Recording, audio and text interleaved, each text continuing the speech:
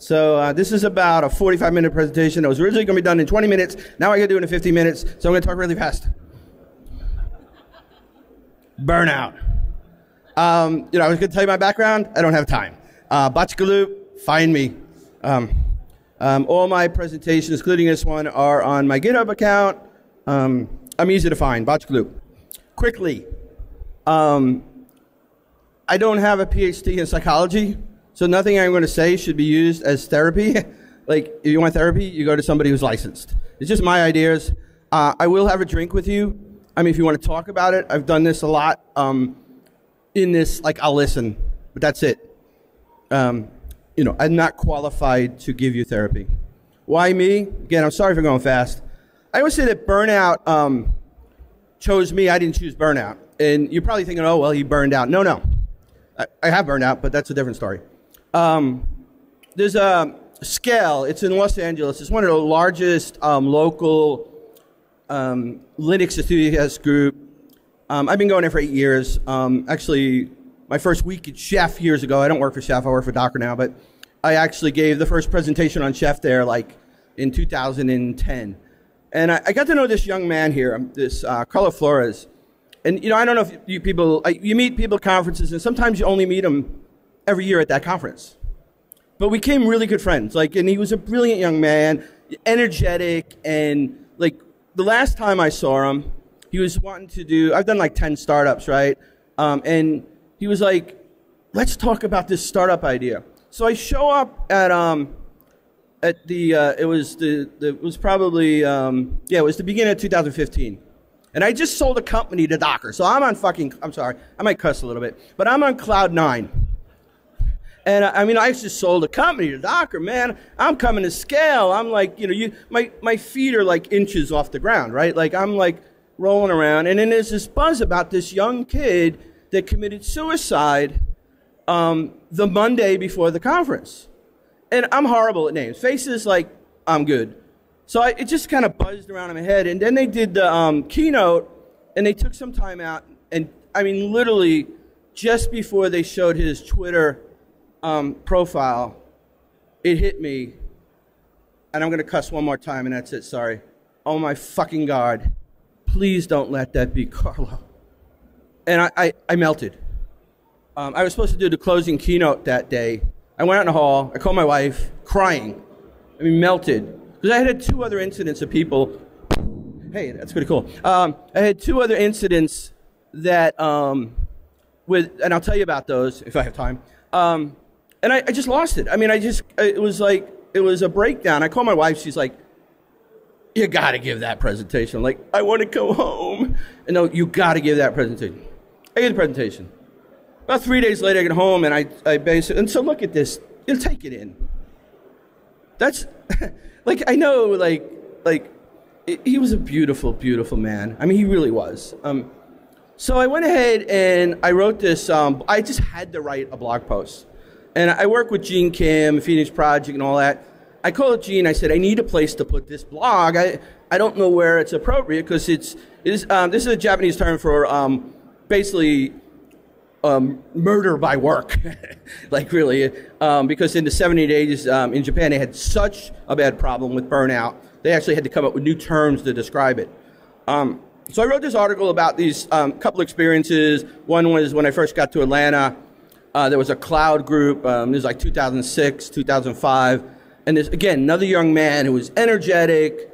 We were going to meet at this thing. His business partner calls me and tells him he committed suicide. I'm like, like 3 weeks ago, we were having a conversation about this unbelievable stuff, right? So here's the thing, what happened. I wrote this article literally I had to say something. I didn't want to change people's lives. It wasn't like I was going to be the guy who hey, that's the go, follow me because he's the burnout, prophet. That weekend, so Edvin Munch is one of my favorite painters, the Scream. But one of my favorite paintings by him is not the Scream. It's called Red Virginia Creeper. And the impact within 48 hours that I got from that blog article in our industry was like this house being strangled by the fire. There was a tweet stream of about 1,500 to 2,000 comments on it. I got about 100 emails from industry leaders, people I didn't know, people I thought didn't even like me. And every email said, please don't tell anybody about this story. And then it was the story of, some mild burnout, some severe. And within, and then it just started cascading. And I realized, oh my God, this industry has a silent, really, really bad problem. And that year, I got invited to do a keynote at a DevOps Days on the burnout. And it started a nice cascading effect. Velocity from O'Reilly actually ran workshops. Even the hardened network people and Interop had a panel on burnout. Like 2015, the discussion started popping up. Unfortunately, it's kind of tailed off a little bit. And even, I don't know if people know the DevOps survey with Gene Kim. I'm kind of a contributor, but I'm not a primary author of it. We even did some study on, the health and how you collaborate and how you do automation actually has a correlated effect to burnout. So there's some interesting stuff in there. Quickly, I'm going to skip to what burnout is. Well, all right, I lied about cussing. It's the fucking canary in the coal mine, right? If you don't I'm telling you, I go to conferences and even now, 4 years later, people come up to me and John, you got a minute? And we have hour-and-a-half conversation. I just had a conversation with somebody this morning that worked for one of the biggest financial exchanges. Had to take a year off. So there are lagging indicators. This video is up. I'm going to have to finish by 15 minutes. So you can actually find this if you can find the Botchka Loop thing. The obvious are healthcare costs, lawsuits, turnover. That company where Carlos committed suicide, a week later, another employee committed suicide. And so there's an LA-based company. Imagine how hard it was for them for the next 2 years to hire any top talent, right? So the optics. And then there's the leading indicators. This is interesting, too. There's some research that says that the top performers in your organization are the most likely people to have burnout. So then think about that. I've hired a lot of people. I'm sure a lot of people in this room have hired a lot of people. In this industry, we typically, if you're here, you're probably pretty good at what you're doing. I'm just saying. And if you hire people, you probably hire pretty good people. And what do you do when you hire people? You trust the hell out of them, right? Because I've hired this person 3 times. Just do it.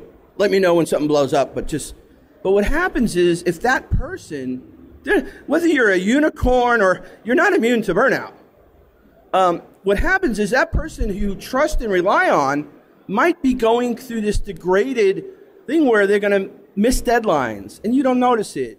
Missed opportunities. If part of their role is risk, maybe they're not catching some of the risk profiles. Less innovation. Maybe their role is innovation and they're just not, and you're not noticing it. This Jerry Polio has this thing called BDOC, and she says there are stages here, and it can take anywhere from 3 to 6 months to get to kind of clinical burnout. It could minimally takes 2 years to get out of it. And then she talks about how what they call residual burnout. So the window, sorry, I'll just yell. The window between here and apathy, you bounce back, kind of cured, go back. Could be a really long time. In fact, you see this. You see this when people say, I had to get out of that company. Right? And then what do they do? To go to another company. And then all of a sudden it's yeah, I had to get out of that company. Right? And those are, that's residual, that's a form of residual burnout. In fact, those are the good ones though. And then there's the one that really, the one that put me on the floor at that Scale conference, which is this hurts our industry, and it's a humanity thing. I don't know, you guys know Engine Yard, Ezra, I always totally screw up his last name, but the founder of Engine Yard, Ezra Zugwarich, he committed suicide. We hired somebody, Eden Murdoch, the Debian founder, committed suicide. I had a friend of mine, Stephen Nelson Smith, he was the first person that I know of that ever described using containers, this is pre-Docker, for continuous integration, horizontal scaling. So he wrote a book called Test-Driven Development with Chef, right? And he had this whole chapter. I'm like, holy shit, you can do, this would be amazing. Do scale-out parallel testing with containers in a CI loop, right? About 3 years ago, he's speaking at a DevOps conference. 10 minutes into it, he says, yep, I pretty much came close to committing suicide last year. The whole room just, I went up and I hugged him. I like, again, I cry easily, man. Like, don't, you know. So I hug him. I'm like, oh God, please, like, you know, phone me, do whatever. And he didn't. There's good news, bad news. The good news is he did not commit suicide. The bad news is he left our industry. In fact, I was one of 35 people at the original DevOps days in Ghent. I was the only American there. Stephen Smith was only 2 of the people from London. He's the person who actually built DevOps days in London. And we lost him. He's not in our industry anymore. We can't learn from him. He hadn't written any more books. You know, there are clinical definitions. Probably the most important definition is a woman named Christina Maslach. She's a professor at Stanford. In fact, interesting side note, have anybody heard or actually seen the movie or know of the Stanford experiment? Anybody? So she is the woman who was dating that dude who ran it that actually talked him out of stopping it. And she's actually married to him today. But side note, but she's probably the foremost authority in the world on occupational burnout, and she has something called the MBI, the Maslach Burnout Inventory. And it's a psychometric survey that either can be done individually or with a group or in an industry that basically tries to do a correlation of, you know, of symptoms of clinical burnout related to exhaustion, cynicism, and efficacy. Exhaustion's a simple one, like death marches, that kind of stuff. In our industry, we've got, actually, I think we've gotten a little better at this. Cynicism is also an interesting one because it's the, you know, those people are a bunch of idiots, I'm going to do it myself. Like, that's a symptom of you're starting to depersonalize. But the one I think that, like, bad word, but murders our industry is efficacy. And it's the one that where, you know, a lot of us in here are responsible for things when they break. Like, a lot of people get screwed over. You know, you think about the young kid at Uber that's maybe a junior sysadmin, works the evening shift, and knows that a mistake that he or she makes actually might stop global transportation and the impact of people, except in Austin, you know, but,